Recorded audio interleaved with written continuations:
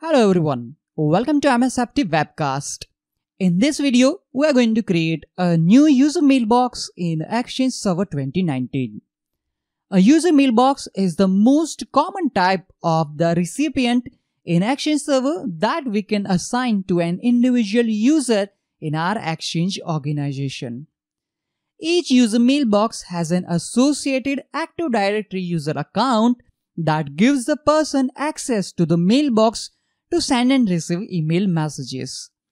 We can use the Exchange Admin Center or Exchange Management Shell to create a new user mailbox in Exchange. In this guide, we will use Exchange Admin Center to create new user mailbox. On Exchange 2019 mailbox server, open web browser and type https://localhost/ECP to access Exchange Admin Center. Now click on More Information and click on Go on to the web page. Sign in as an administrator with the password. Now click on Sign in. In the Exchange Admin Center, we need to click on Recipients and then after we need to click on Mailboxes. If you have any existing mailboxes on your Exchange server, those will be listed here. To create a new mailbox on Exchange 2019, we need to click on this plus icon and then after we need to select a user mailbox as we want to create new user mailbox. There are two options to create user mailbox in Exchange 2019. We can create a mailboxes for the users that are already exist in Active Directory, or we can create a new mailbox that eventually create associated user account in Active Directory.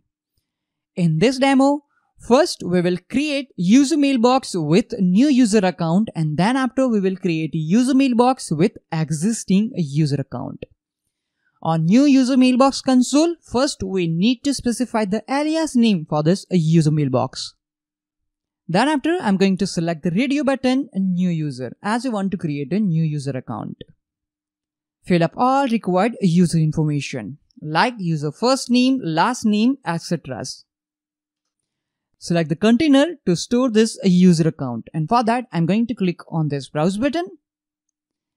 And suppose if you don't select OU, that time this user account will automatically store under the built-in container name users. But in this demo, I want to store this user account under HROU. Let's click on OK. Let's specify user's logon name. Let's specify user's password. And then after, I'm going to click on More Options. We have first options to select Mailbox database. If we don't select the Mailbox database, to store this user mailbox, Exchange will automatically select the mailbox database for us. But in this demo, we want to manually select the mailbox database to store this user mailbox. And for that, I'm going to click on Browse button. And let's select the mailbox database name DB02. Click on OK. There's other options as well, like we can also select the mailbox database for email archival and we can also select address book policy as well. But as of now, we don't have any address book policy created on our Exchange server and that's why simply we are going with the default selection. And now let's click on Save to create new user mailbox using new user account.